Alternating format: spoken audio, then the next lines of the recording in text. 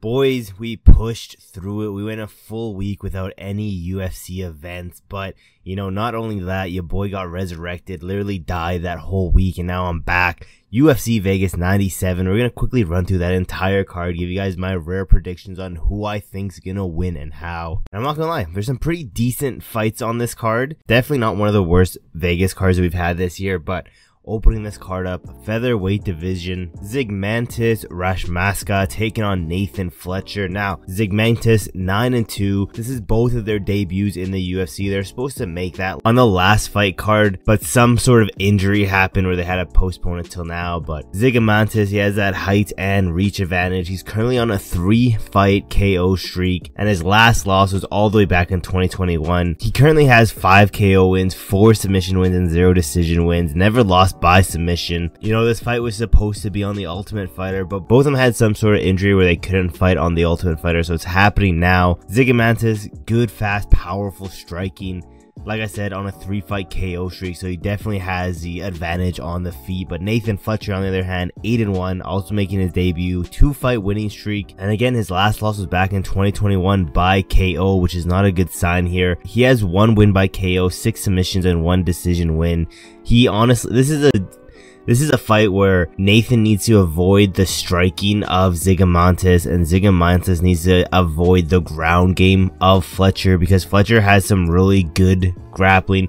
He does also have a decent chin. He did get KO'd back in 2021, but other than that, decent chin. But again, he needs to avoid the striking of Zygimantas, because I do believe Zygimantas can get it done by KO over Nathan Fletcher, but I think Nathan Fletcher is going to play this a little bit smarter than someone like a Zygimantas. He has more ways to win. He can take him down, he can submit him, he can ground and pound, he can hold him down to the rounds over. Give me Nathan Fletcher by a 29-28 decision win. But again, I could 100% see Zygimantas catching Nathan Fletcher and putting him out, but I just think there's more ways for Fletcher to win this fight. Let's move down, middleweight division.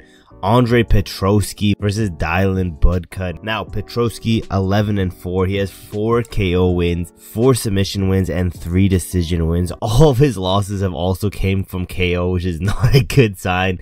This guy's a very one-dimensional fighter. You know, he has good wrestling, but very inconsistent. He honestly, keep this between you and me, kind of looks like a tard on the feet. He only throws like half-ass hooks. Pay attention in this fight. He'll throw a hook at maybe like 30% power, and it's only hooks. This man only knows how to throw hooks. But with all that being said, he might look like a tard on the foot, but I think he's a better version than Budka, to be honest. Dylan Budka 7-3. He does have an even height, but he has that reach advantage in this fight. He has a 1 win by KO, 2 submission wins, and 4 decision wins. And he's lost by KO, submission, and decision all one time. He's coming off a TKO loss in his debut against Cesar Almeida, where he couldn't really take Cesar Almeida down, which is not a good sign for this, which is not a good sign in this fight. If he can't take Cesar Almeida down, I don't think he's taking Petroski down. Plus, I think he's a little bit too small to be in this division, which is kind of like a curse, because I don't think he can make 170. So I think he's a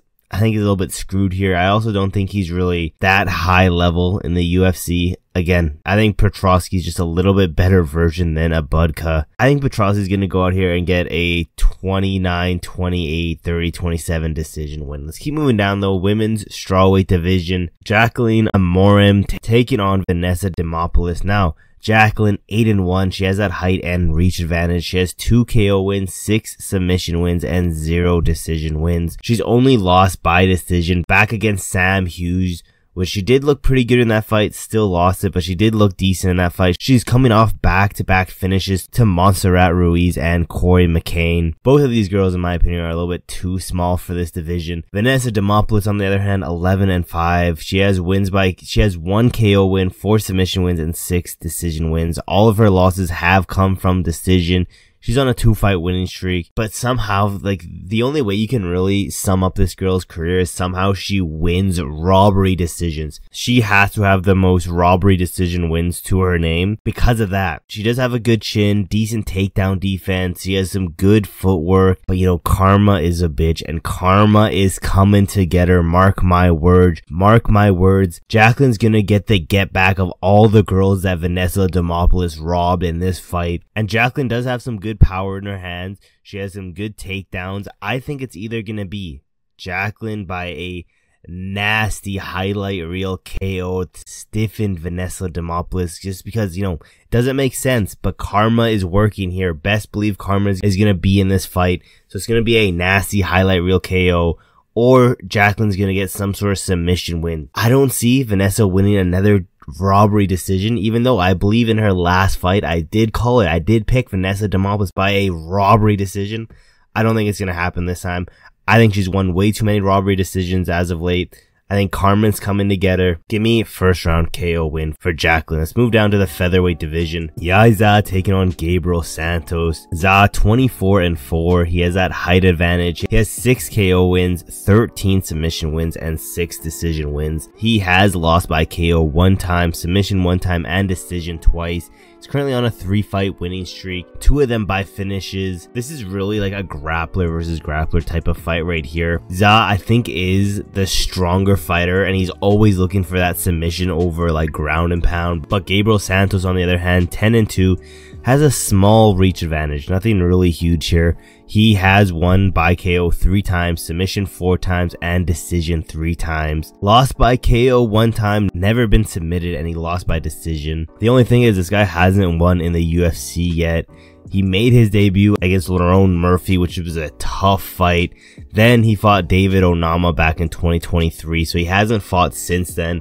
This guy has a better footwork. I think it's going to be a very, very close fight. I think the ground game is going to cancel each other out for these two guys. So I think it's going to be a majority of a striking fight. I did say it's a grappler versus grappler fight, but at the end of the day, I do think their ground game is going to cancel out each other, and they're going to be a predominantly on the foot type of fight. I think the footwork for Gabriel Santos is better. I think the striking is slightly better than Zaz. For that reason, give me I could see a 29-28 split decision for Gabriel Santos. So that's what I'm going to go here. Let's go to the flyweight division.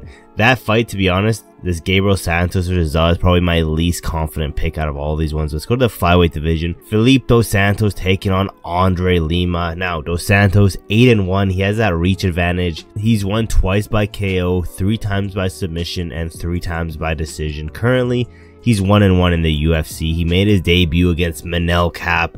He did look really, really good in that fight. Even though he lost, it was a unanimous decision loss. He still looked really good making his debut against someone like a Manel Cap. Dos Santos is a very, very aggressive fighter. He throws a shit ton of volume. He gets hit a lot though, but his pressure, mark my words, his pressure is going to win this fight. Andrade Lima, on the other hand, he's 9-0, undefeated. He has an even height with Felipe Dos Santos. You guys also might remember this is a guy that got bit in the UFC and then got that tattoo of the bite mark, and that's pretty much what he's known for.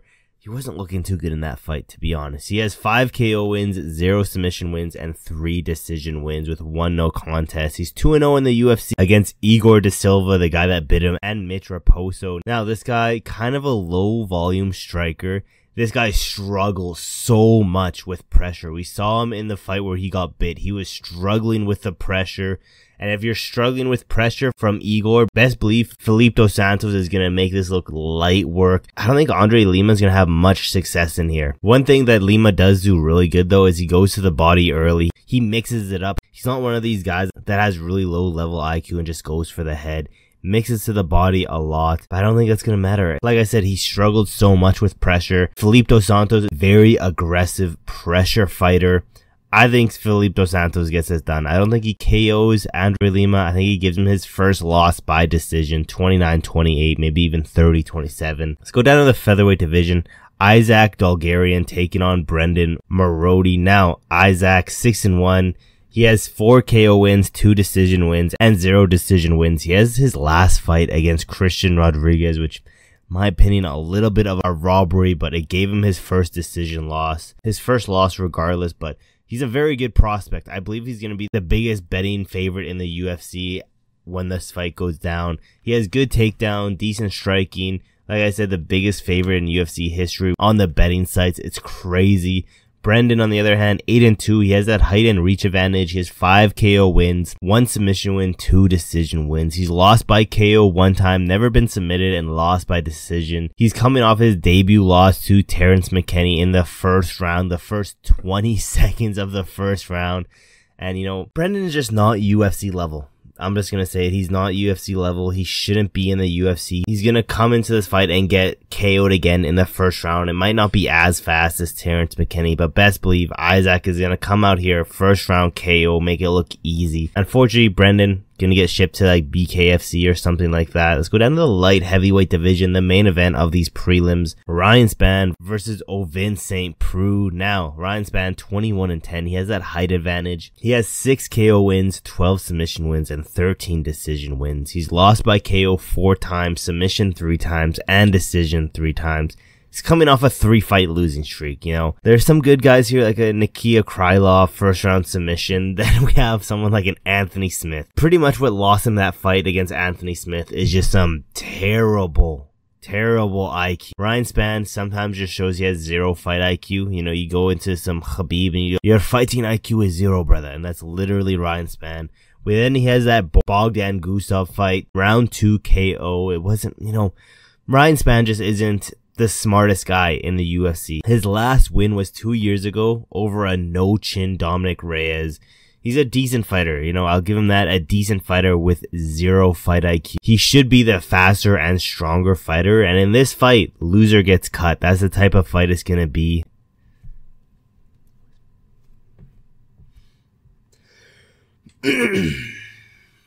OSP on the other hand, 27-17. He has that reach advantage. He has 12 KO wins, 8 submission wins, and 7 decision wins. He's lost by KO 5 times, submission 3 times, and decision 9 times. He's like a 1 win, 1 loss type of fighter as of recently. His last fight against Kennedy, he won that fight by a split decision. Remember that? A split decision. Philip Bleens, he lost that fight by TKO. Shogun, he won that fight by, again, split decision. Tanner Bozo lost by KO. He just hasn't looked that good in his past few fights. In the past few years, he hasn't looked that good. He's a very slow and patient fighter. He doesn't throw that much. This fight's gonna chalk up to OSP staring at Ryan Spann for a hot minute, waiting for him to throw, and then Ryan Spann's gonna catch him with something and put him out. I think Ryan Spann should KO OSP here. Again, he has 0 fight IQ, so who knows, he could end up losing this fight, but Ryan Spann should end up winning this fight. Give me Ryan Spann, 2nd round KO. Let's go to that main card now, lightweight division. Rong Zhu taking on Chris Padilla. Now, Rong Zhu 24-5. He has an even reach with Chris Padilla. He has 15 KO wins, 6 submission wins, and 3 decision wins with 1 DQ win. He's never lost by KO. He has 4 submission losses and 1 decision loss. He's currently on a 4-fight winning streak. He's a good striker with decent pressure. This man has he's pretty bad on the back foot, I'm not gonna lie. He also gets hit more than he hits his opponent, which is crazy. The biggest hole in this guy's game, though, is his takedown defense, and Chris Padilla, 14-6. He has that reach advantage.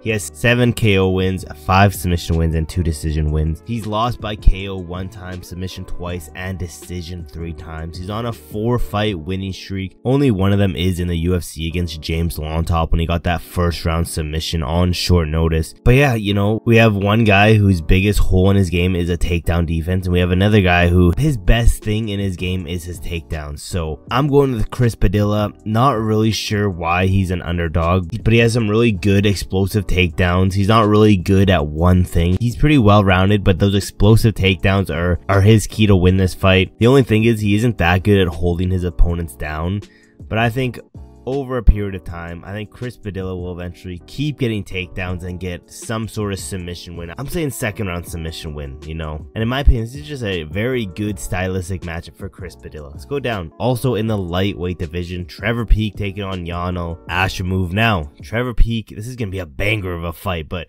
Trevor Peek 9-2. He has that reach advantage. He has 8 KO wins, 0 submission wins, and 1 decision win. He's only lost by decision. He's currently 1-2 in his last 3 fights. Not the greatest, but best believe he's coming back this fight. Bounce back fight. He's a very aggressive, no technique, swanging and banging type of fighter. We love some Trevor Peek in here.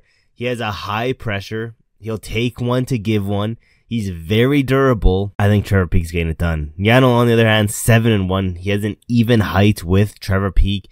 He has 4 KO wins, 2 submission wins, and 1 decision win. He's only lost by decision in his last fight to Chris Duncan. He's currently 1-1 in the UFC, and the last time he fought was July 2022-2023, so it's been a minute. He's definitely the more well-rounded guy in this fight. He has the better technique.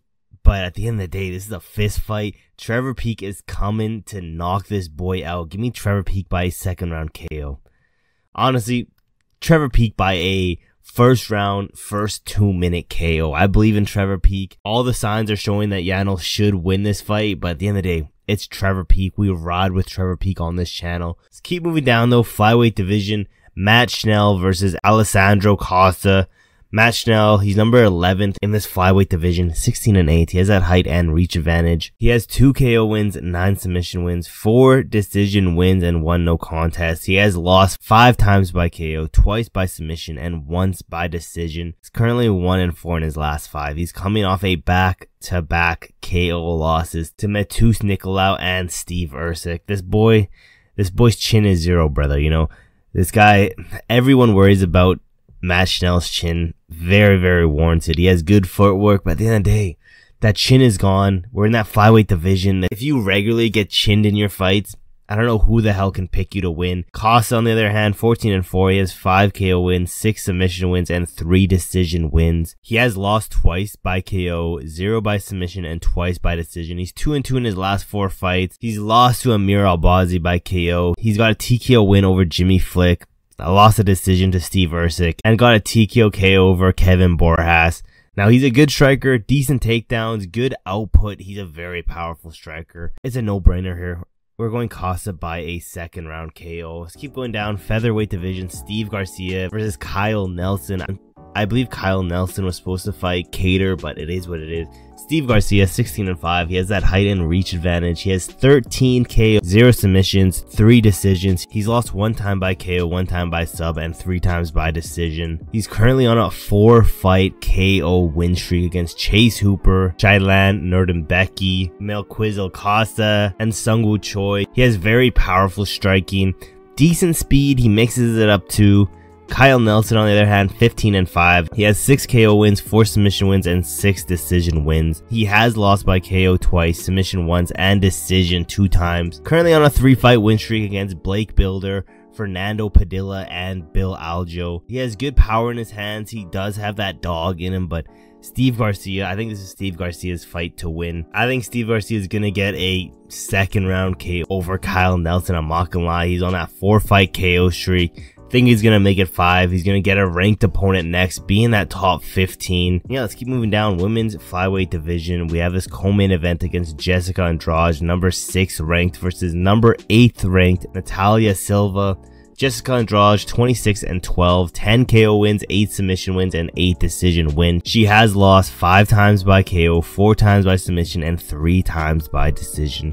She did just snap her 3-fight losing streak recently and bounced back with a 2-fight winning streak against Mackenzie Dern and Marina Rodriguez. The one thing about Jessica Andrade is she's very, very strong, but she has some pretty terrible striking defense, like that one time when she just ran face first into Zhao Nong and got knocked out. But Natalia Silva, 17-5. She has that height and reach advantage.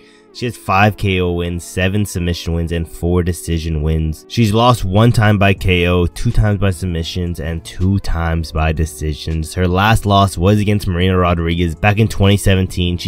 Honestly, she's turned into a really big prospect in this flyweight division. She's 5-0 in the UFC. She's fought some good competition. She's extremely fast.